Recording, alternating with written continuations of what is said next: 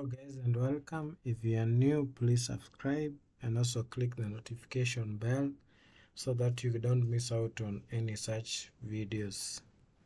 In today's video we are going to talk about the latest feature update by Windows on Windows 11, which was released by Microsoft recently.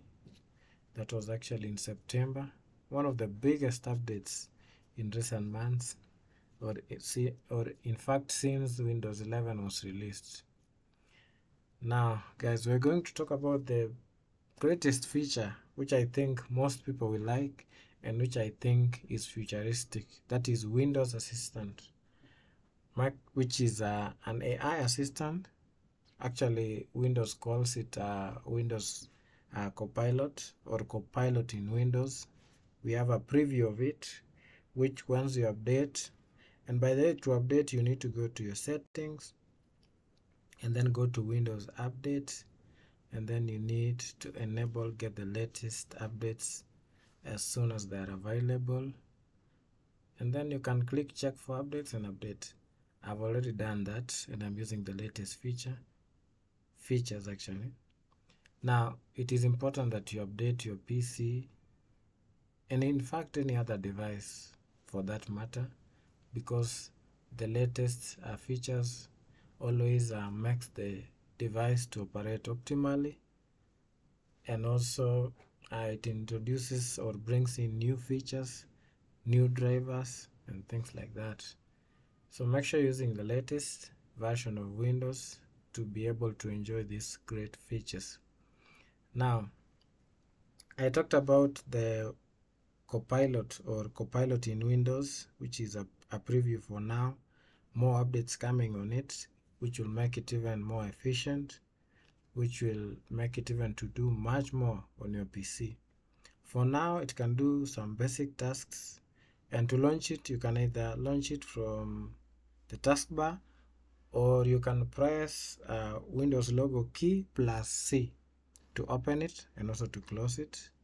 And you realize Windows Copilot is actually the Bing chat that we've already seen in Microsoft Edge, because it can access internet and also it can be able to modify settings on your PC. It can able to do things like turn on dark mode.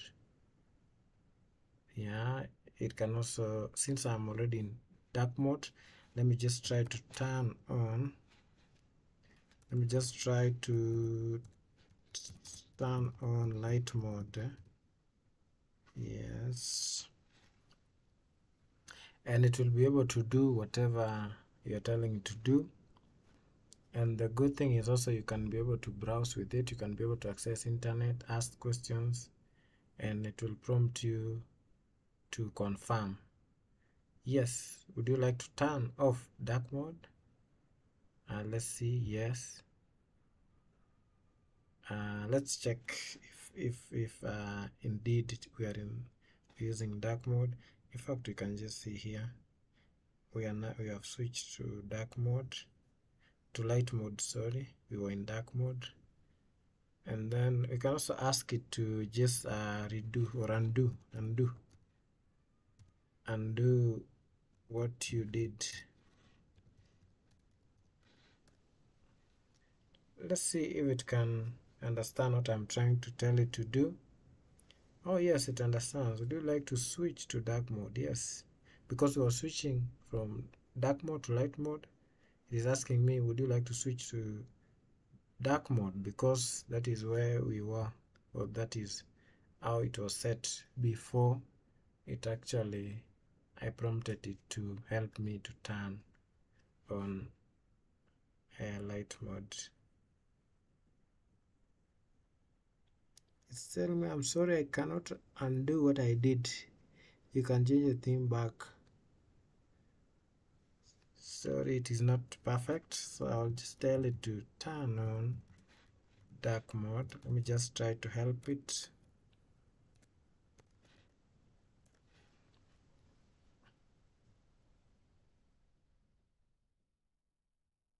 Yes.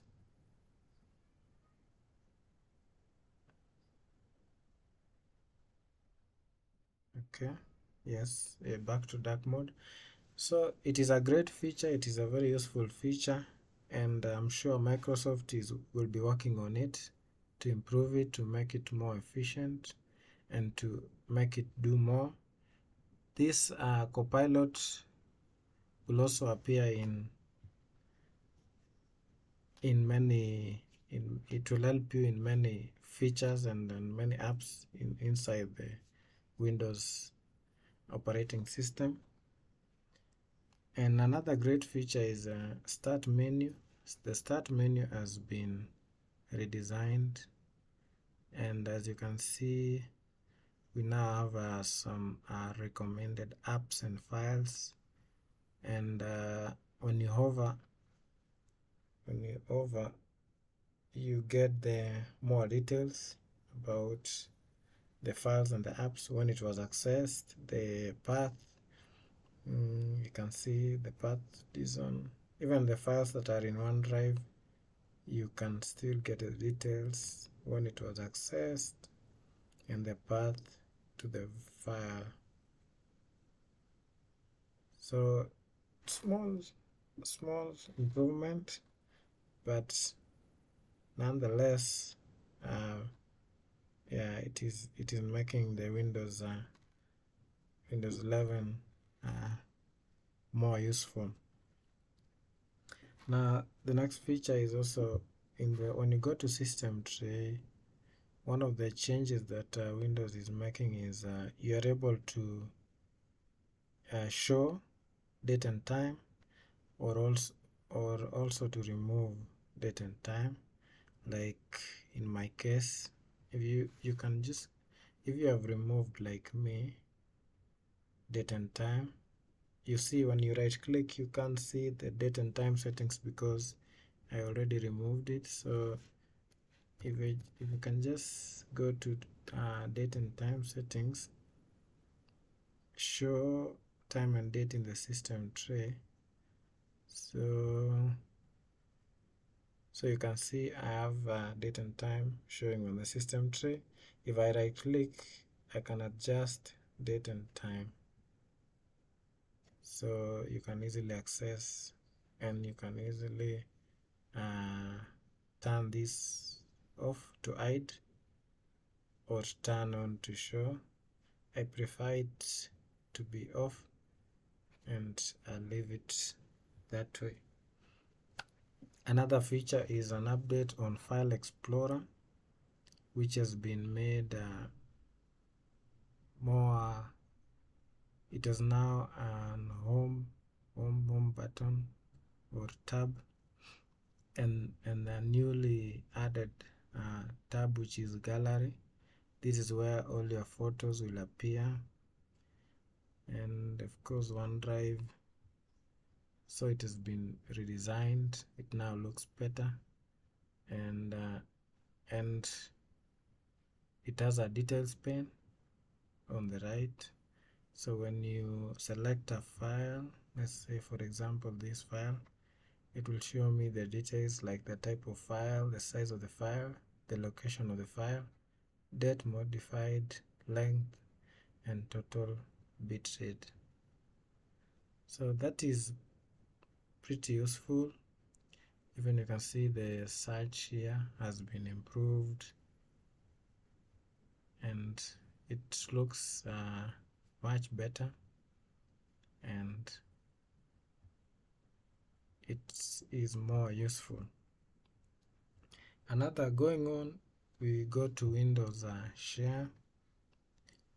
Now you can be able to share files directly to your Outlook by just right clicking. Let's say I want to share this file, just right click, share, and right away you can see my Outlook contacts. I can be able to send them or share this file to them directly by right clicking the file that I want to share with them, and that can be very useful to make things faster.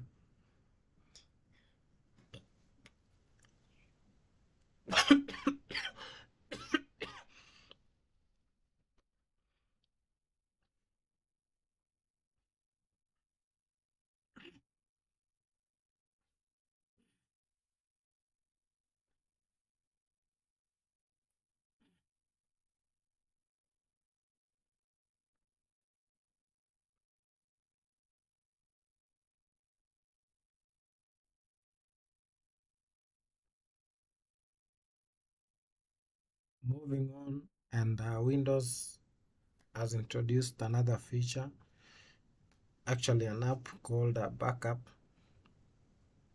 which can be used to backup your PC.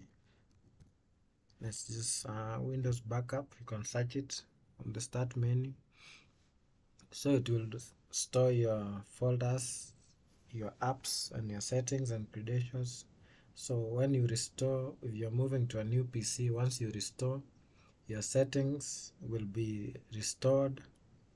If you're using, and preferences, if you're using dark mode, you will be using dark mode. If you're connected to a Wi-Fi, you will be connected because it will have access to Wi-Fi networks and passwords and things like that. So moving to another PC has never been easier, and this feature, I believe, is going to be very useful to some people. And then another feature is emoji, which has been added. Unicode emoji 15 has been added. The support for it has been added, and you can access it by pressing Windows logo key plus dot. So if you press Windows logo key plus dot, you can access your emojis, you can search, and you can be able to search. You can even search using words, and so many.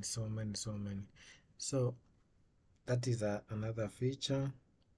Another feature is that the narrator has been added support for additional languages. Narrator is actually a useful feature that can be used to read aloud your PC, and it now supports narrator dialog. Skip for now button. Alt plus S. New natural narrator window. Welcome to narrator. Heading level 1. This is narrator home, where you can get help, access your settings, and learn about new features. Narrator is a screen reader that describes aloud what's on your screen, so you can use that information to navigate your device. To start or stop narrator, press the Windows logo key plus Control plus Enter. Explore the sections below to get started. Quick Start button. Learn the basic exiting narrator. So the languages that are now supported include Chinese, Korean, Spanish, French, Japanese, Portuguese, English, and also German. So these are very useful features, and it will help those who are using this feature, the narrator, to be able to use their PC. Moving on to security. Windows now supports passkeys, so you can log in to websites using your biometrics, using your face or your fingerprint, and that can be very useful. You can log in. Let me just show you how I've set up. So to set up, I've actually done a video on how to set up passkeys. It will depend on if a website supports passkeys or not. If it supports, you can be able to register and also log in. Like the Google accounts supports passkeys, and you can see that if I sign out, if I try to sign in, it will ask me your device will ask for your fingerprint, face or screen lock, continue, and then it will use my face. Okay, and then that is it. So moving on, we go to the settings. If you go to settings,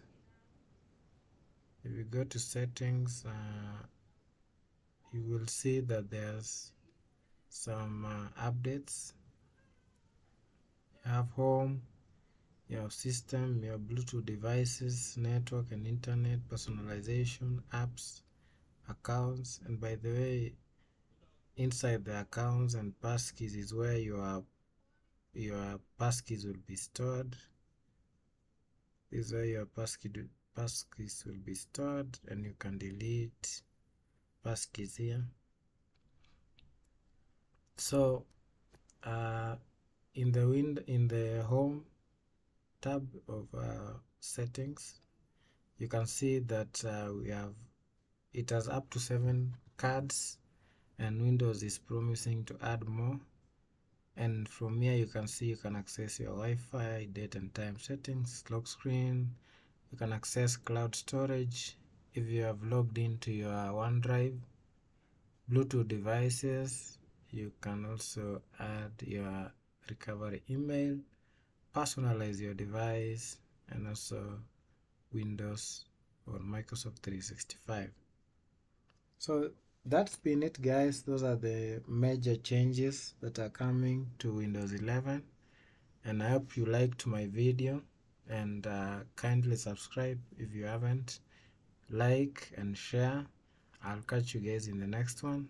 Bye bye.